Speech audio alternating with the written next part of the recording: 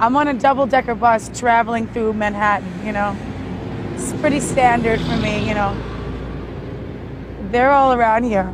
But I have to hang up because we're on film and we're wasting film. But call me later because I'm going to be downtown and we'll go do this thing. Tower Records, here we are. They put up a thing of me. All right, leave me a message with your number, okay? All right, Lamb. Bye. Okay, we're approaching Tower Records. Right. Here we go. Oh. I don't see anything there that they're talking about. Everybody's always lying to me about something. Did you shop for CDs in Tower? I told you I didn't shop for anything. CDs, clothes, shoes, nothing. I really didn't. I mean, we used to beg the guy at the corner for a bagel. We didn't beg him, but my friend Josephine and I, she lives in Sweden. She used to try and help me get waitressing jobs, but I could never keep them. And she, you know, she didn't understand. Should we wait for that? Growing up knowing that you always wanted to be a singer, is this the place where you needed to be? Did this really help launch your career, or do you think you could have done it someplace else? I think that New York, definitely for aspiring people in the music business, is really well, definitely now there's a few other places that are catching up, but New York is, I mean, for me, it seemed like it was the only option. And being, you know, growing up, always coming to the city and working at different studios and stuff like that, and it's just a place to meet musicians, and that's how I kind of got my start, because these musicians would be like, what's this kid hanging out here for? And I was like, because I want to sing, you know, I'm a singer.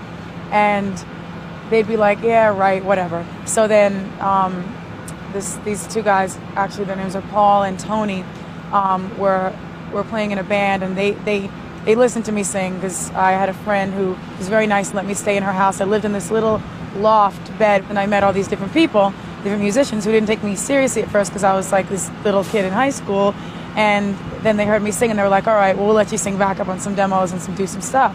And so then I started doing more and more things, and I became a backup singer for Brenda K. Starr, who really took me under her wing and really helped me. And, you know, because a lot of people wouldn't have done that. A lot of people don't encourage people in the background.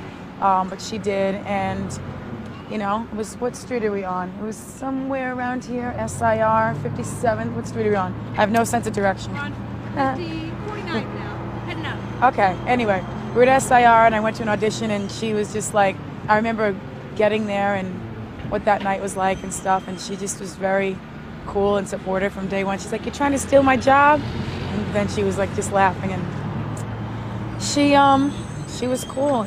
She helped me out when I needed it. So, what else are we talking about? My New York accent is really coming out driving around the streets here. So you better watch out. By the time we get done with the interview, you're not going to understand a word I say. And tonight, you know, I'm freezing cold on a bus on Central Park West and 84th Street. Actually, I used to live a block away from here, 85th. That's where I lived in the loft that was this big on top of my friend's kitchen. And you have to step on a cabinet to get into my loft. And I had my sole possessions were my posters and my little comforter and my tapes, my demos, my writing books. That was it. How long did you live in the loft? I lived there for like 6 months, and then we had these crazy roommates. Yeah, memory lane. I used to take the 1 train from down on Broadway there, go to 19th Street, and record in the back of this little wood shop. And I would work. I used to work at, like I said, the sports bar, and I would go to work at the sports bar. I would wake up like in the afternoon, pretty much what I do now, go to work, sell t-shirts, coat check, whatever. Then I would go to the studio at like 1 in the morning, sing all night, write, sing, whatever, and take the train home at like 7 in the morning, sleep, do it all again. Right around the corner from here.